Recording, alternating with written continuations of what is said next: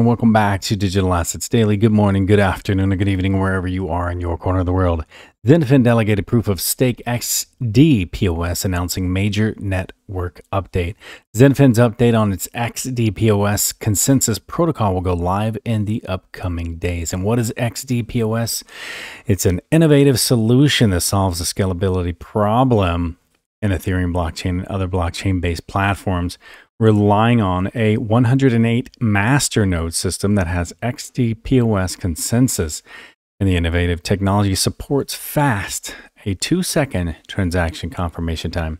So XDPoS also leverages innovative techniques like staking via smart contracts, true randomization, and double validation to guarantee stability, security, and chain finality.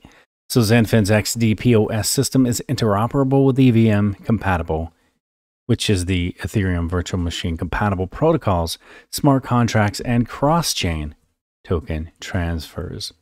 One thing too I want to kind of point out, in the next article, MonetaGo provides the first ever global solution to duplicate financing fraud in trade finance. And why this is significant is that on the ITFA, the members are also MonetaGo and Xinfin as well. And then Atul Kikade, on his LinkedIn states, I led formation of the first production blockchain network valued at nearly 100 million for a consortium of Indian banks and financial institutions for fraud prevention in trade finance industry. And what is Xinfin focused on? Trade finance. So this is also the first live production blockchain network in the world that is fully legal and compliant with laws of the land and is actively used in day-to-day life.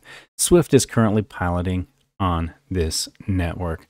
So the MonetaGo connects right to the CEO of Xinfin as well. And here in the more recent article, exclusive Swift launches double financing fraud solution pilot with MonetaGo. And again, if you're interested in these articles, they are available in the description below of every single video.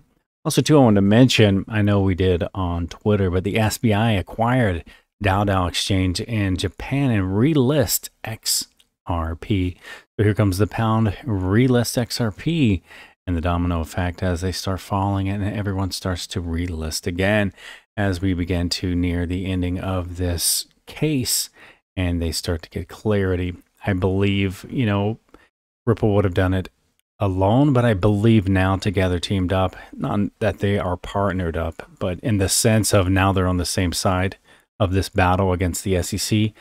But Ripple with Coinbase, I believe, is going to be a significant stack of lawyers or attorneys, however you want to word it.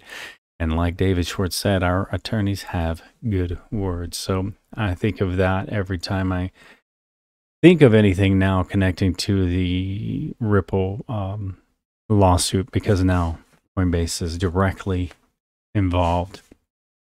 Not the same suit, but now they're under the same attack. So it's going to get very interesting. And I believe, Congress may just step in and give us the clarity they're looking for, and as retail investors that we're looking for as well. Today was just kind of just crazy. So I'm not getting into that. We had a discussion early on that. So either which way, guys, just remember this is not financial advice. It's for entertainment purposes only. And as always, I want to leave you with a final thought. If you don't stand for something, you will fall for anything. And thanks to Surfmeister, our VIP on Patreon, and to each and every one of you, much love, and we will catch you in the next one.